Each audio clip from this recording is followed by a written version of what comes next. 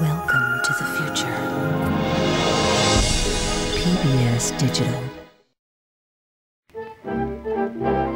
No longer need we bow to outmoded models of the past.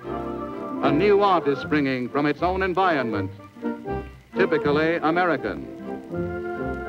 Mr. Wright is lifting the face of a nation, making its buildings reflect the soil and spirit of a great people, putting comfort, happiness, and beauty into their habitation.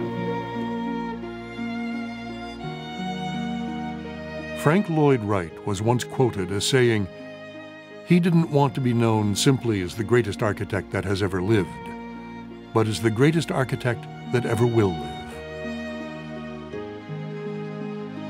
His personality was an intoxicating mix of arrogance and charm. But it was the genius of his work that spoke the loudest. Frank Lloyd Wright was possibly the greatest artist in the world of architecture that America has ever produced. He profoundly changed the way we think about architecture. He created a whole architectural vocabulary that was his own and that has a more profoundly American quality than almost anything else. But his genius was often overshadowed by scandal and tragedy. And for 30 years, he looked to his most trusted friend, greatest patron, and client, Darwin Martin, who supported him when no one else would.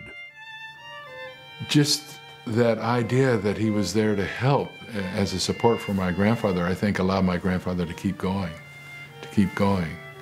and not to give up on the architecture. Darwin was there to support him. This is the story of an unlikely friendship that played out in Buffalo, New York, a city that, at the beginning of the 20th century, was one of unbounded wealth and unparalleled architecture.